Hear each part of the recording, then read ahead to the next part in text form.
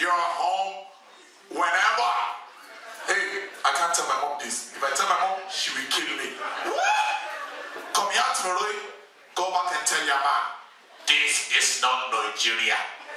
This is Ireland. You want me to tell my mom what you just told me now? Troy, I can't.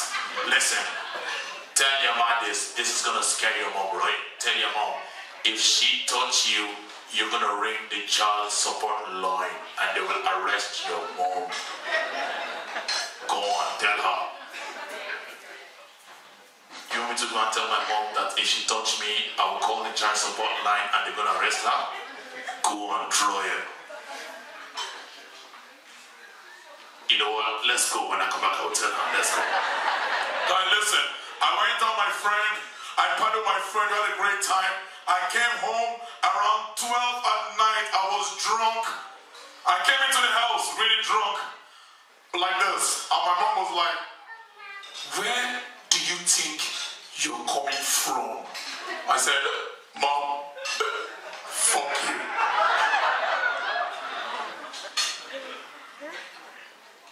What did you say to me? Now listen, it's not like my mom did not hear what I said. She's giving me one more chance to change my words before I see Jesus tonight.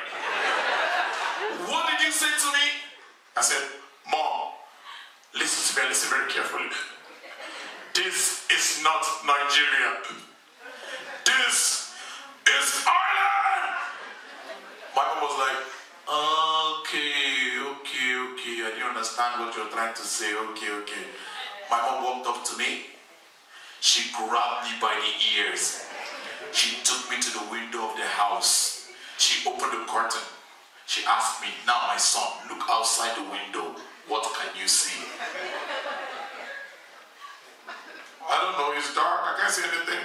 My mom was like, my son, outside this house, that is Ireland.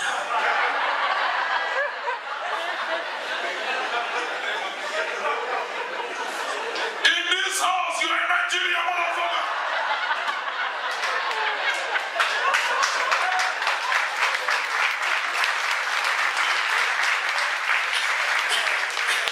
I swear to God, I was so pissed off. I was really angry. Next day I went to school. I went to my best friend, Sean. I said, Sean, you know what? Fuck you. Sean was like, why? I said, Sean, because of you, I have a black eye. Sean was like, I can't see it.